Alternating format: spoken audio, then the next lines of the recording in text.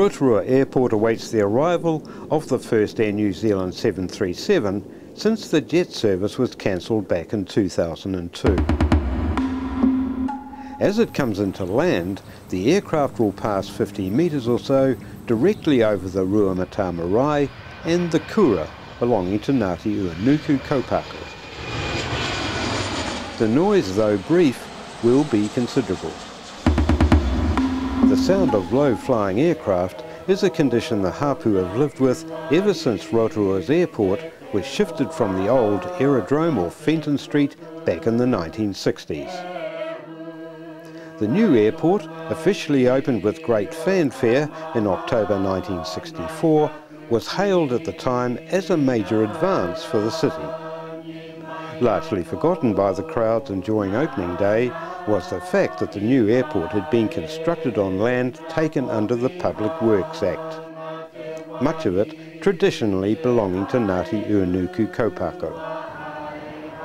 Almost exactly 40 years on, and with the prospect of an increased jet service in the future, Ruamata Marae is again in the firing line.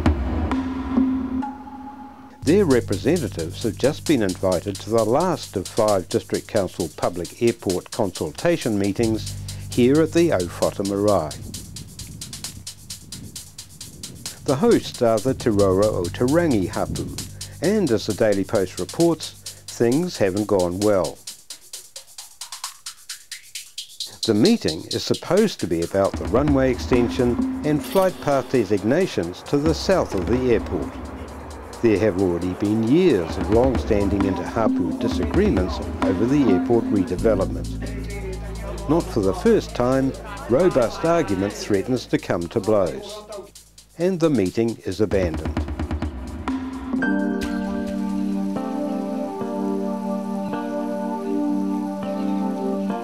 Martin Lobb is another finding Christmas cheer in short supply. His Polynesian spa is well attended as ever, but a dark cloud remains following the death of a patron back in May. Hydrogen sulfide poisoning is suspected, and although 8 of the outdoor pools have been closed to the public and a coroner's report is still awaited, now comes the news that the Occupational and Health Safety authorities intend to proceed with the prosecution over the spa's handling of that unfortunate event.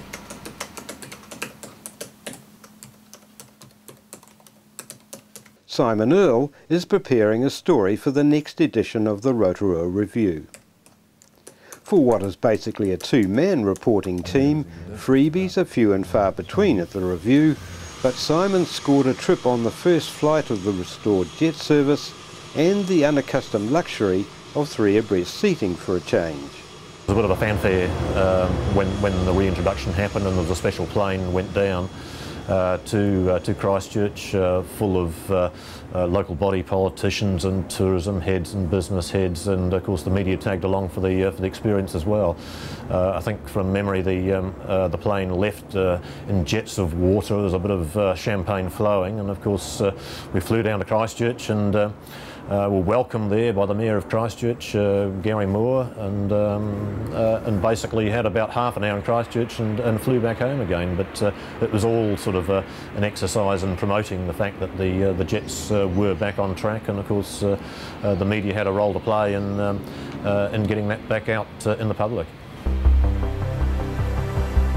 In the first week of December, the Daily Post reports on progress in the plans to clean up Lake Okaraka's water.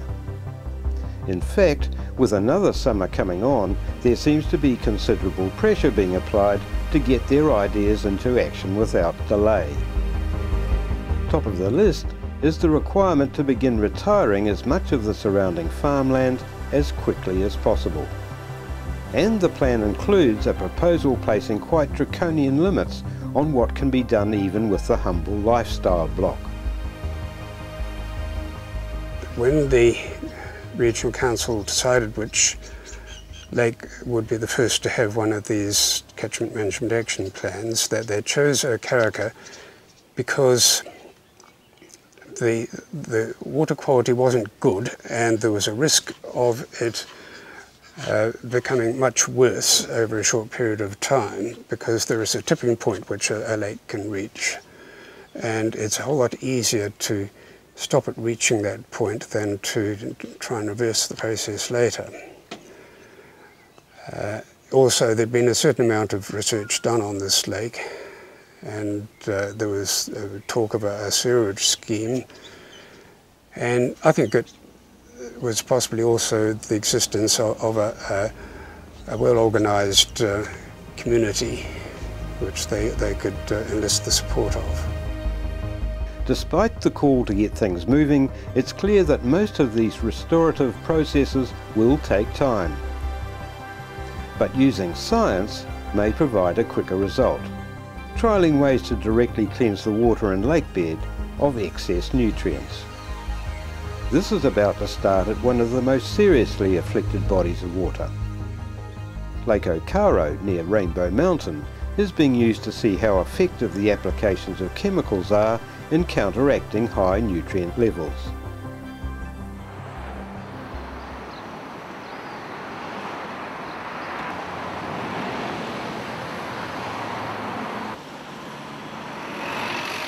Back in the city, another talkfest is about to get underway.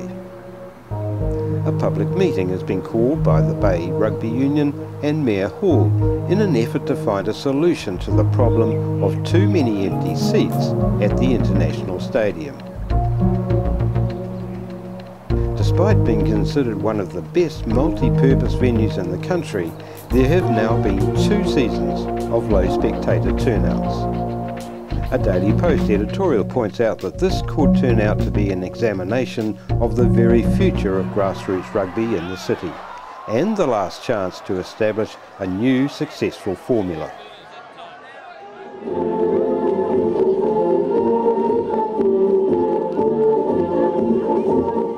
Certainly things seem very different from the heady period around 2000, when the stadium revamp was just getting underway.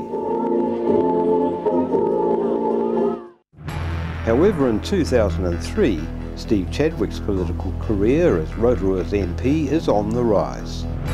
She may have suffered humiliating failure to secure Easter trading for the city, but now she's chairing the powerful Health Committee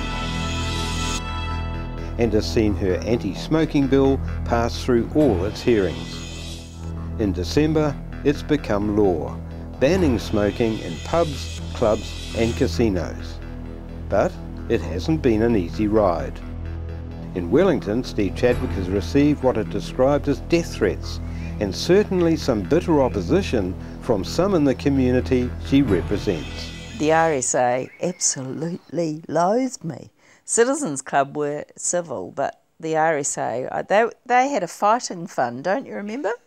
They had a fighting fund. They were going to take me to the Court of Appeal over this, and I just kept going in the quietest way, saying, it'll be all right, you'll be able to smoke, but it'll be outside. No, I took it on, and I was proud to take it on. It was horrible.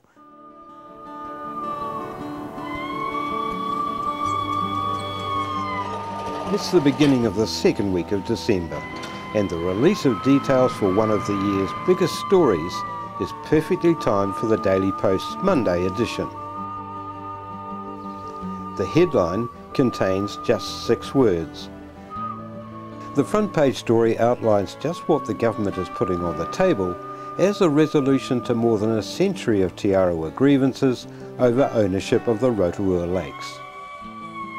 Given the long-standing local concerns about what the deal might mean, coupled with recent widespread unease over the implications of Maori claims for the foreshore and seabed, both parties to the Te Arawa settlement appear to have taken pains to make assurances that the existing public rights of access to the lakes will be preserved. On the record. For those who have long and vigorously campaigned for maintaining the status quo of Crown ownership, such reassurances cut no ice, and a principle remains. So that's been the position all the time, is to try and make sure that this country does not go down the path that many other nations have gone down with the issue of ethnic privilege and the trouble that brings. But the Daily Post takes an affirming tone, including opinion from a respected local historian, Don Stafford, regarding the injustice of the original settlement concluded back in 1922. He calls this one of the greatest days in Rotorua history. It is absolutely imperative that we understand the past if we are to predict the future.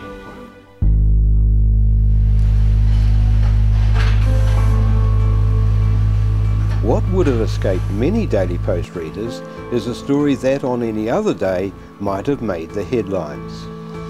Tucked away on page 9 is an article that provides food for thought. Surprisingly, figures in a new survey have shown that for the first time, the Western Bay of Plenty is more than matching Rotorua in visitor numbers. The big increase is in domestic visitors to the region, mainly from Auckland and the Waikato, and they're staying in private accommodation rather than hotels and motels. These guest nights add up to more than double Rotorua's and indicate the growing pulling power of the beach environment of our near neighbour.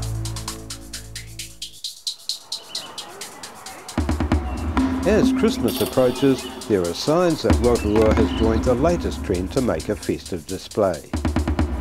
Dozens of homes have been illuminated and family crowds have started doing the rounds to view the spectacle around the various suburbs.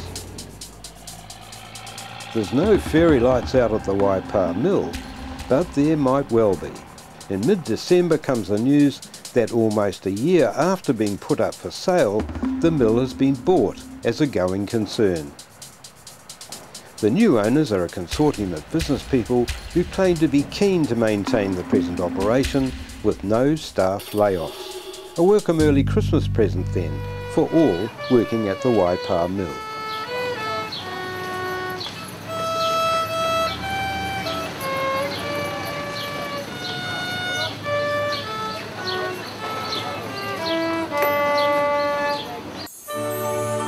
In the city, the tempo of shopping is in full swing. The mood is buoyant and retailers seem happy. At the District Council, there's been a flurry of end-of-the-year activity. Coming into effect almost immediately, a new liquor control bylaw will prohibit drinking on central city streets. At the same meeting, a new prostitution bylaw was also passed, and there's been a review of new restrictions on gambling. If this gets approved, there will be a limit placed on the number of pokies in town, almost 100 less than there are at present. While the Daily Post reminds its readers that summer must be here, the algal warning signs have gone up at Okawa Bay. For Ian Edward and his girls' high school arena committee, there's been better news. Their kitty for the building gets a massive boost with a $1.1 million gift from the government. And just as the people of Rotorua are starting to put the old year to bed in the usual way, comes the news of a well-deserved award. Mayor Graham Hall has just been recognised for a job well done with the Queen's Service Order. Bring on the new year, 2004.